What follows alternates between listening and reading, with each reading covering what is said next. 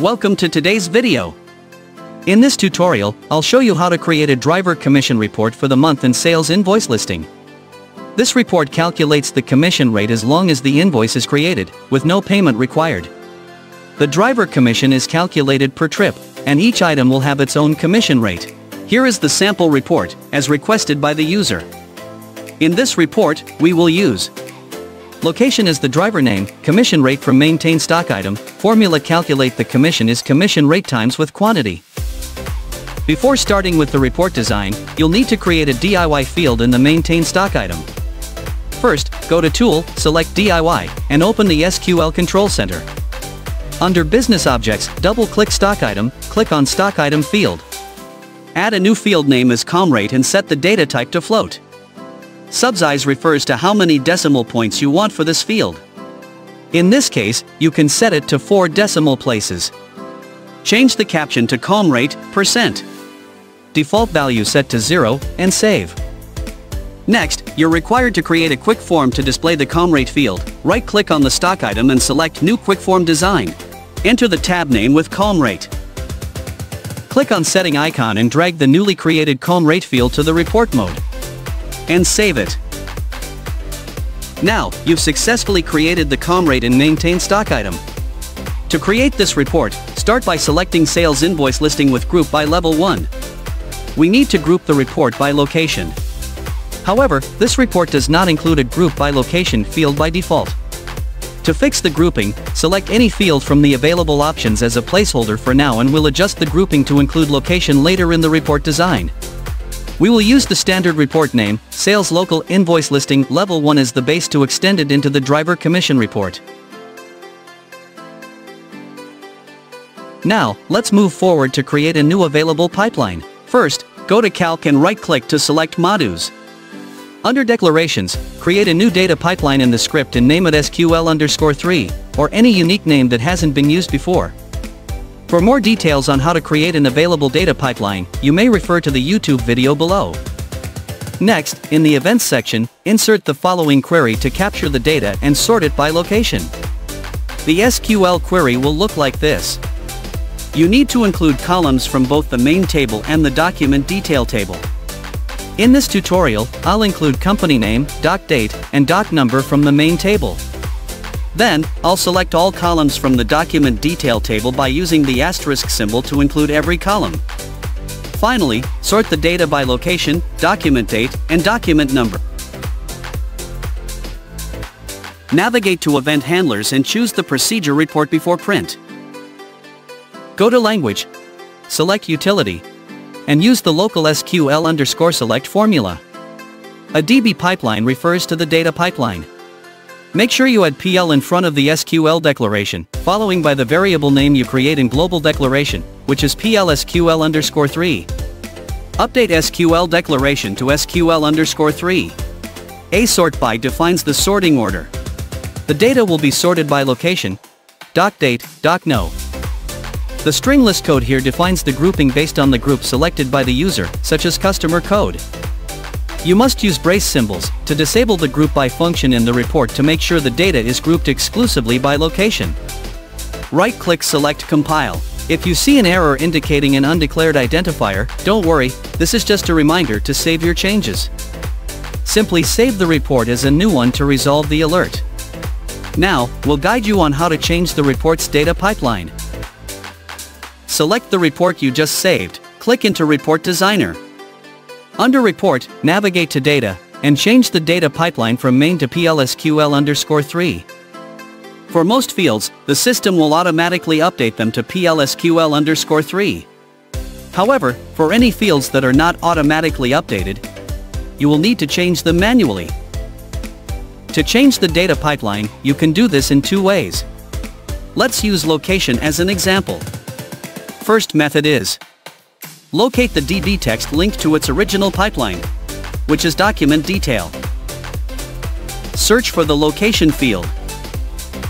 Update the pipeline by changing document detail to PL_3.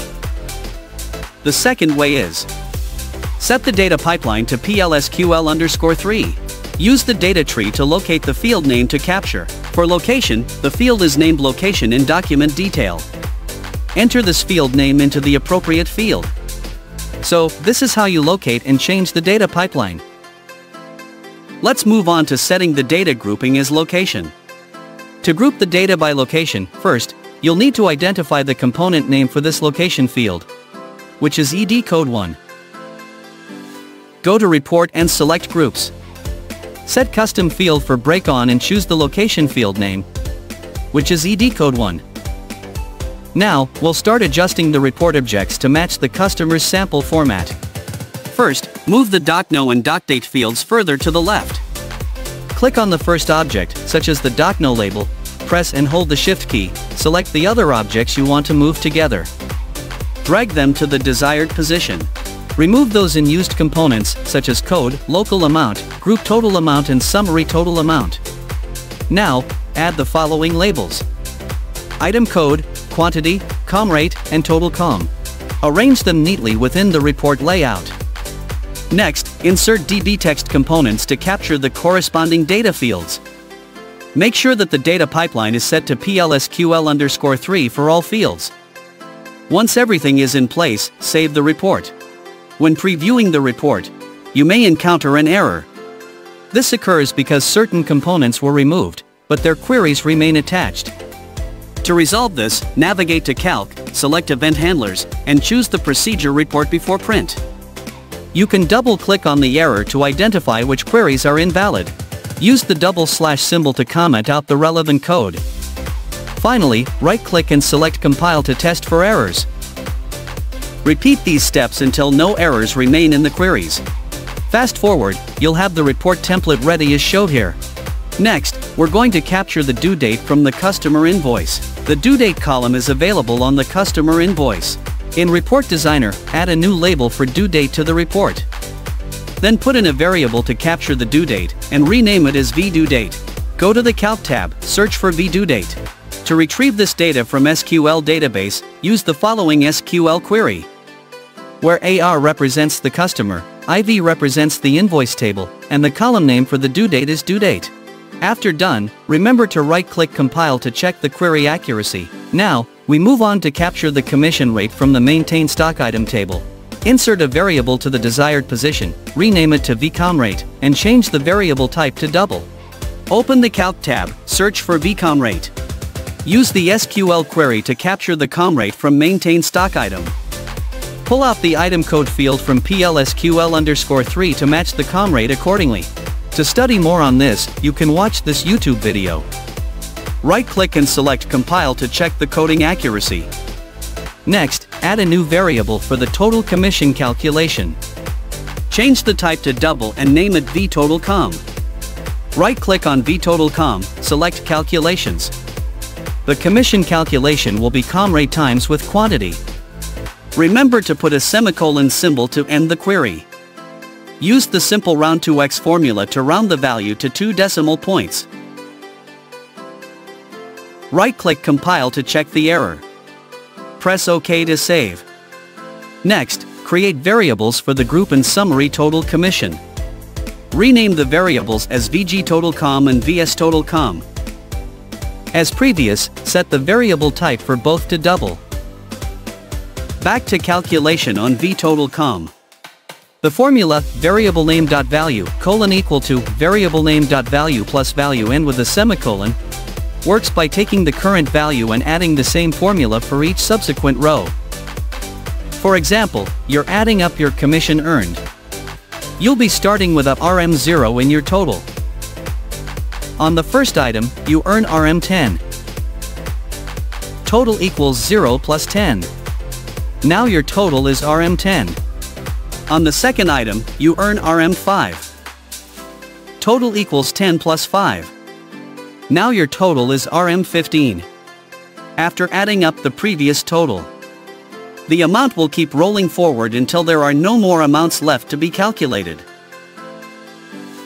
In this case, the group total commission applies the formula VGTotalCom.value, and equal to VGTotalCom.value plus value, then end with a semicolon. The summary total commission uses the formula VSTotalCom.value, equal to VSTotalCom.value plus value, and end with a semicolon. Right-click and select Compile to check for errors. Next, you need to ensure that the variable calculations follow the correct order. Right-click on the Detail row and select Calc Order. Select Detail Report Bands and verify that the variable order matches what's shown on the screen. In this situation, the system will calculate 𝐓𝐤𝐭𝐚 rate first and then move to 𝐓𝐶 to get the correct amount. If the order is incorrect, the system will process the calculations in the wrong sequence, which will lead to inaccurate results in the report, such as incorrect commission totals or miscalculated values. At the end, add DBCalc to calculate the sum up for the quantity. Select DBCalc, choose 𝐓𝐿𝐸𝐿_3, and type in quantity. After done, save it. When previewing the report, you may notice that the description does not match the location description. In this case, you need to create a new available pipeline from document_location and link it to 𝐓𝐿𝐸𝐿_3. To capture the description from document_location, you will need to create a new available pipeline. As before, select Calc and declare a new pipeline under Declarations. In the Events section, input the following query to capture the data from the document location. In this case, you can capture the location code from the document location table. In Event Handlers, select the Procedure Report Before Print. Add local SQL_select for PL_SQL_4. To identify the field to sort by, go to the Code toolbox, look for document_location, and the field to capture is code. Here, you'll need to take an extra step by adding the Set Data Pipeline Field Link function. This is necessary because you want to apply PL_SQL_4 on the main page, which is currently using PL_SQL_3. By using this formula, you can join PL_SQL_3 and PL_SQL_4 together effectively. A master data pipeline represents the data pipeline in the main page, which is PL_SQL_3. A detailed data pipeline refers to another data pipeline to join with the current page, which is PL_SQL_4. A master fields represents the main data field in the current pipeline, such as location. A detail fields corresponds to the field in the secondary data pipeline that matches the main pipeline field, such as code. Right-click to compile the SQL query. Save the report to resolve the alert. Return to the saved report and update the settings for the group header and group footer. Change the data pipeline to PL_SQL_4 and set the data field to description. This step ensures that the field displays the correct location description. The report is now complete. Be sure to save your work. The driver commission report is fully generated as per the customer's request, with each driver's total commission displayed here. That wraps up today's tutorial. Thank you for watching. Subscribe to our YouTube for the latest video, follow our Facebook for the latest update, go to our website for reports and guides. It's so easy.